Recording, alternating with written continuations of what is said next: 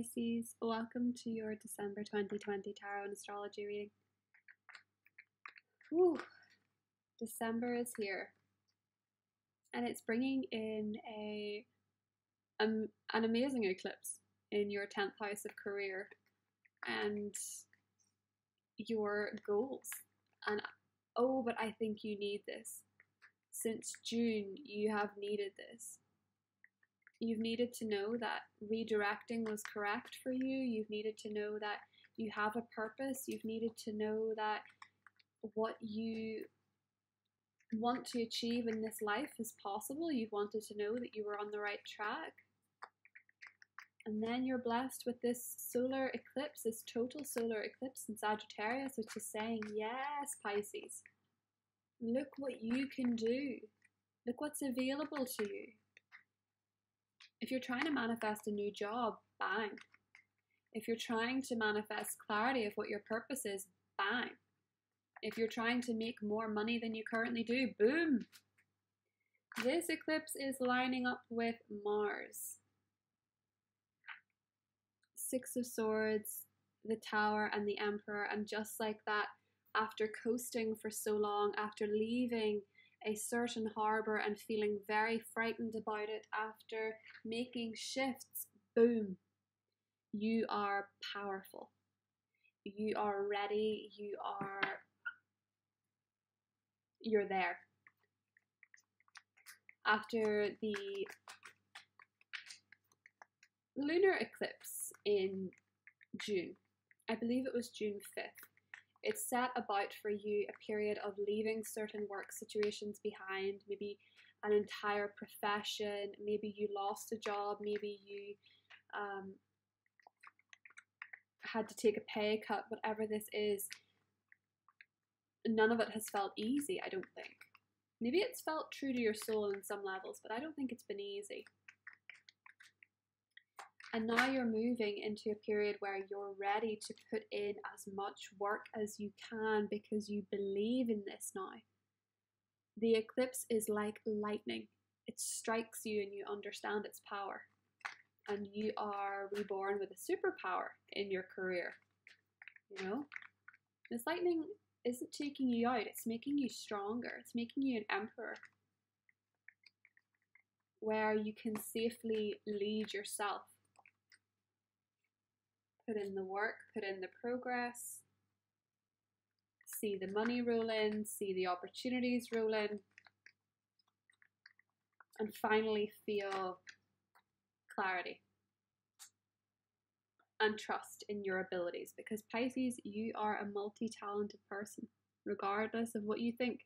You have many gifts. Oftentimes they're spiritual. And so sometimes Pisces feels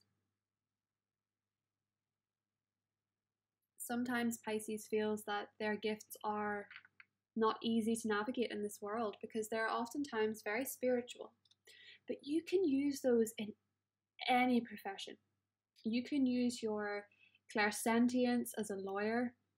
You can use your clairvoyance as a doctor, you know, all within being ethical, of course, but your intuition is so strong and your voice of compassion is so strong that just being there is healing sometimes. You know, you don't have to be in a healing profession. I would assume many Pisceans and Piscean risings are in healing professions, whether it's doctor, whether it is a tarot reader, an astrologer, a Reiki master, Reiki healer, these types of things. And that could be where your purpose is for sure. But I'm just saying, for the rest of you that aren't, that's okay. You can be in anything and still be wonderful at it.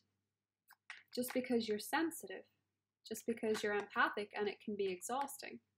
You'll learn since the Saturn-Jupiter conjunction in the 21st, you'll learn how valuable your alone time is, how much you're okay with being on your own at times, how much self-care really means to you. But that's not a sense that you're going to isolate yourself from the world. No, no, no. Actually, the Devil, the Wheel of Fortune, the Nine of Cups, and the Six of Cups. Beautiful. Let's have a little closer look at these cards.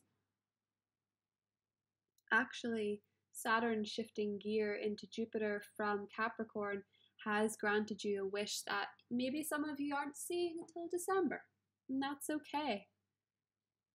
But there's no doubt that with the Wheel of Fortune and the Nine of Cups that things are starting to turn for you, even if they felt incredibly hard, incredibly slow, incredibly, oh, but they tested they tested your patience. Oh, they really did.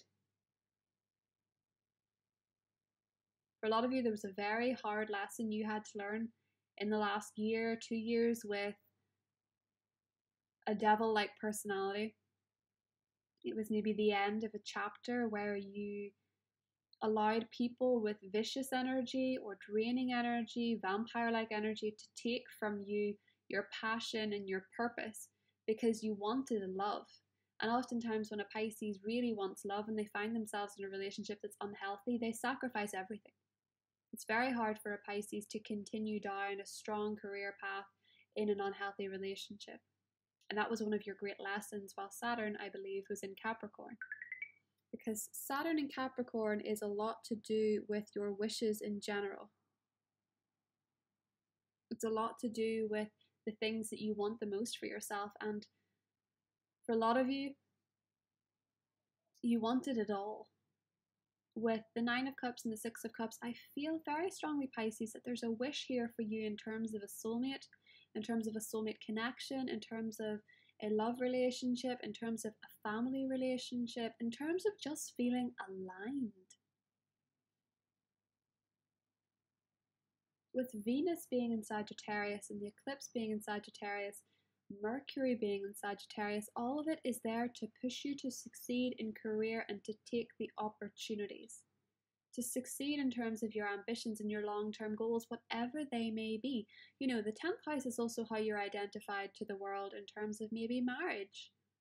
Maybe you want part of your identity to be wife, to be husband, to be partner, to be anything that you want. There is no judgment. You're allowed to want what you want, and you don't have to answer to anybody else for that. Lord knows I think you've answered to other people for a bit too long here. Especially people like this. People that want to control you, because just because you can't see your gifts doesn't mean that people outside of you don't see them too. In fact, I think that's actually why Pisces is sometimes one of the most manipulated signs, because people fear your power. You have that connection that many would wish for. They don't see how scary it can be sometimes to be a Pisces and be so tuned in. And yet when you're tuned in and content, you really can make anything happen. And it shows. Wheel of Fortune, Nine of Cups. Luck is turning in your favour. The shocks of 2020 to your career, to your social status, to your business, to your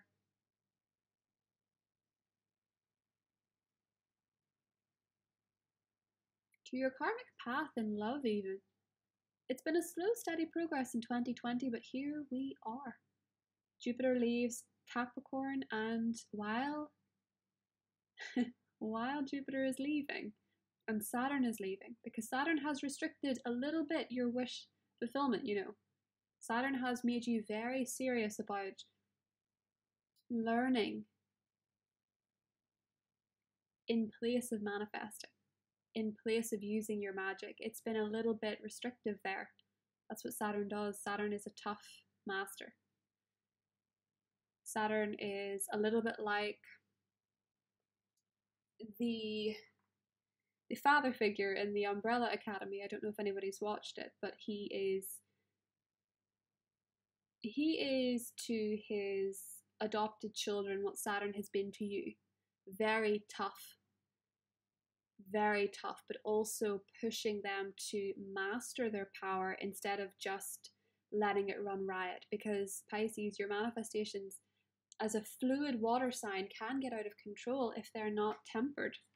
And you've had to learn that the hard way. Yeah, you have. But I think you've mastered it here. The Emperor and the Ten of Wands, you've put in a lot of work, you've developed a lot of patience, you've developed a lot of understanding, a lot of clarity.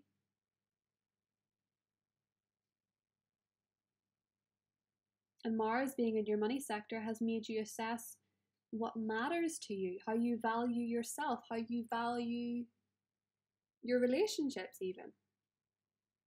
And now that it's coming into alignment with your career sector, this is so much what you've been waiting for. The career success, the career opportunities, the clarity of purpose. And it has been a struggle for many of you to trust overall on the path that you're on.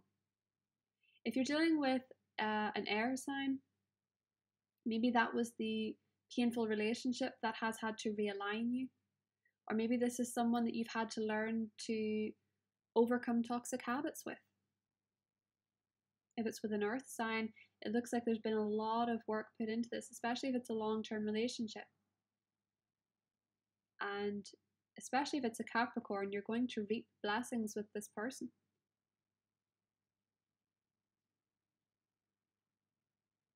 And if you're dealing with an Aries, you could build something really amazing together. It's really quite blessed, Pisces. The combination of Wheel of Fortune and the Nine of Cups is just gorgeous. Let's clarify with the Goddess Guidance card. Ooh. We have Inner Wisdom. And we have Home. So maybe some of you after that Gemini partial eclipse are moving home. Maybe some of you are having children with that Six of Cups. Maybe some of you are changing relationship status. Maybe some of you are working from home. Whatever this is. Maybe some of you are redecorating. Oh. Interesting. A man holding a coin. For a lot of you, this is for sure a new career, a new job offer, and more money. Just more money. The thinking woman. And for some of you, you are in a relationship or going into a relationship that's going to expand your mind, it's going to expand the way you think, it's going to expand the way you communicate, especially. And it's going to put you more in touch with your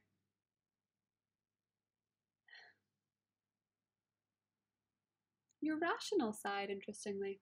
And you know, that's something for every Pisces that a relationship should do, because when you have Virgo as your descendant, as your opposite sign, and there's Virgo smack bang in the middle, Knight of Cups, Knight of Pentacles, when you have Virgo as your 7th house, you need a relationship with someone who has good habits, because you will, in your relationships, Pisces, always take on the habits and the emotional tendencies of the person you're with. And so if you are in a relationship with someone who's good with money, someone who is practical, someone who is committed, somebody who is healthy, you will really, really thrive. And if you're not with anybody, make sure that at the top of your manifestation or your visualization for a relationship, you're visualizing somebody who's healthy, emotionally healthy, because that's what you deserve.